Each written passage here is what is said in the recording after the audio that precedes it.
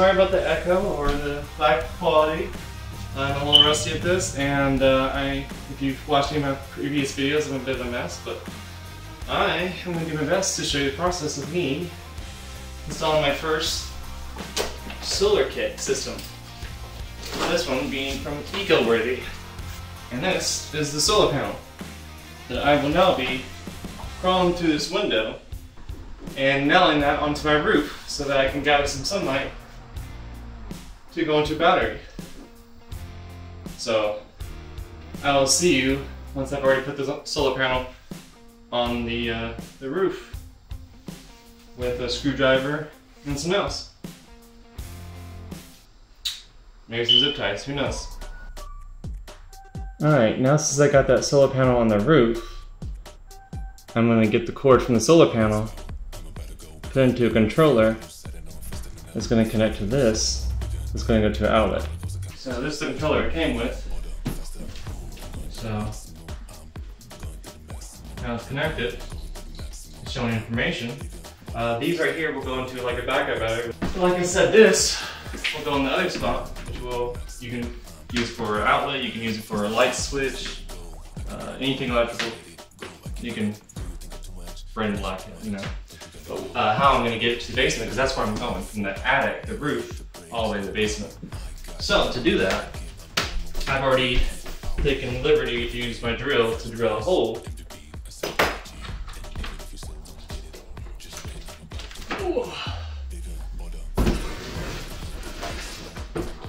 Right here, which I'll end up showing you pictures, better quality pictures. It's right above our bedroom. I'm gonna run that behind the bed, drill a hole there, and bring that to the basement. I'm gonna use a staple gun to make it look have it form. So now I'm just running this through there. Alright, as you can see, I nailed it to the wall next to where the cable's going. But now, I need to unsee this to look something like this and go in here. So, I mean, we're gonna do that to get that up. But we're gonna get this, which I'll try to leave a link. I think it's called a wire cutter? Actually, I think that might be it, but yeah, there we go. Might be a little bit too much, but we'll see. So we're gonna unplug that because I'm now plugging up some wires that are gonna be sending electricity through them. It just doesn't sound like a good idea to, having electricity presently there.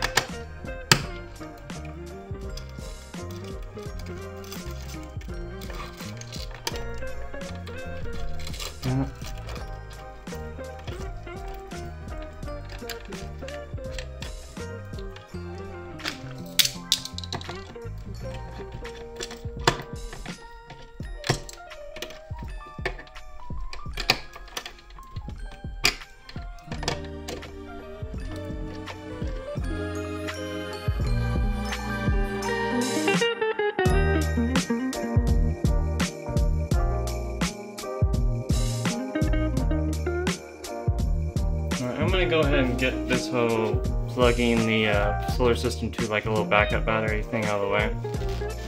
This was not something you need to buy, but this I feel allowed me to do something like I do with my house already, to basically monitor the energy consumption in another way.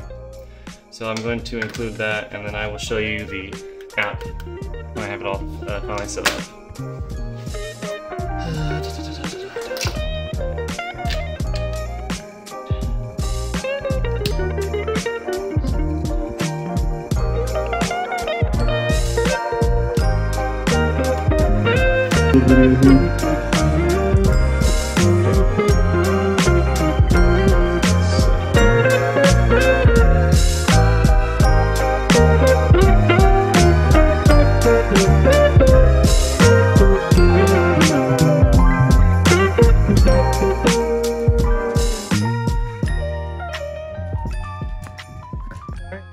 That's the other end of the cord. It's going behind my wall. Behind this, I took this off to kind of help navigate it. Done is taking this off. Flipped the circuit breaker. Fed this from the bedroom into the basement.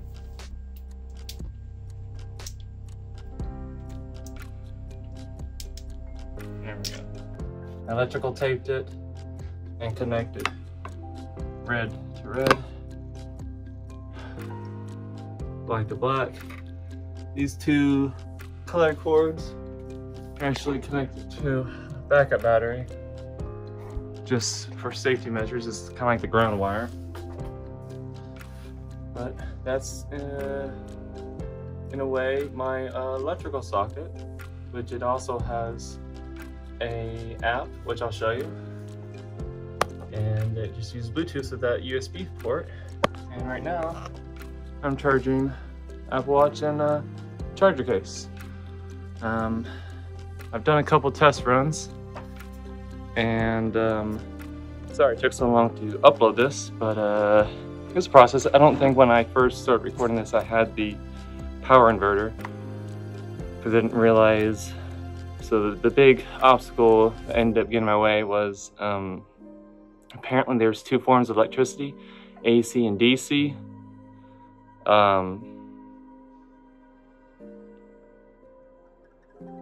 Okay, cool. So the inverter kind of says it. So apparently the solar panel, and it might be because I technically got like a RV solar panels kit, but regardless, the solar panel turned into